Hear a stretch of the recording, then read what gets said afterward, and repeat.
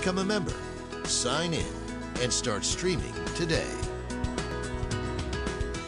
Well, it's time for a very favorite part of the show, Disgrace of the Week. As always, Ms. Calhoun, please start us off. Well, we know we're heading into the election season, which is the only thing that maybe makes COVID-19 look like something you want to talk about. We have the worst new ad already coming from the National Republicans. Talk about adding insult to injury. Erin Martinez, who lost her husband and brother in the explosion in Firestone in 2017, now gets to watch her house blow up in an ad attacking John Hickenlooper. It's inaccurate. It's not like Gardner hasn't taken money from Anadarko too. They've asked for the ad to be pulled. The Republicans have said no. We don't need this in Colorado right now. And it's July. David. Last week, I misidentified Representative Leslie Herod by describing her as a state senator. She is currently a Denver Democratic state representative. I'm sorry, I was using a script from 2026 when she will be undoubtedly a Colorado state senator or in a higher position.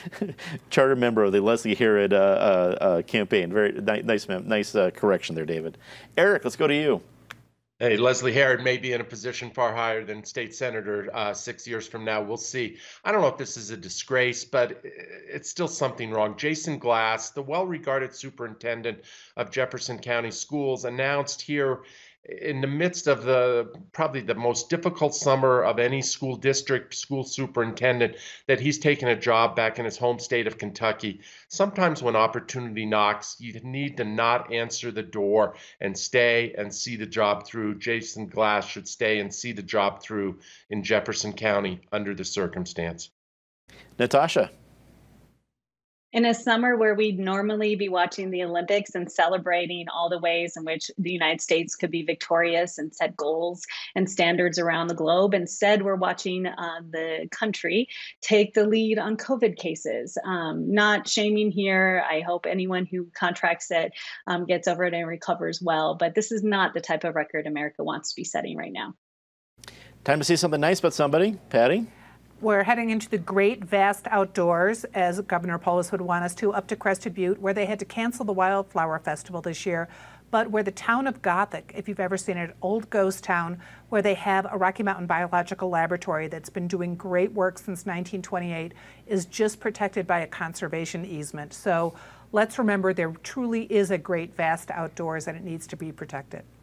David. Representative Tom Sullivan, who has sometimes sponsored some poorly drafted legislation, got signed into law some good legislation, partly, I suppose, based on his experience as a postman, to improve the mail-in ballots. And say, for example, if the county's mailing a ballot to someone within 11 days of the election, they have to send it by first-class mail. Eric. A New York Times editor and writer named Barry Weiss, who resigned this week, writing a very powerful piece that viewers ought to go find online and read, criticizing the Times and journalism more broadly for groupthink, for making some topics and some opinions completely off limits, for a level of vitriol internal to the paper that is unbecoming. It was a powerful piece. Good on her, and go read it. Natasha. I may be repeating myself here, but I just have to say that since the pandemic started, I've spent a lot of time interviewing small business owners, and I'm so impressed with the ways that they've become both public health experts, grant writers, loan writers, and everything in between to keep their businesses and their community a vibrant space. So thank you to small business owners in Denver and Colorado. I want to say something nice about one of our regular panelists who was with us last week, Joey Bunch, who sadly his nephew, his 38-year-old nephew, lives in Alabama, passed away over the weekend from COVID. He wrote a very poignant article, a piece about this in Colorado Politics.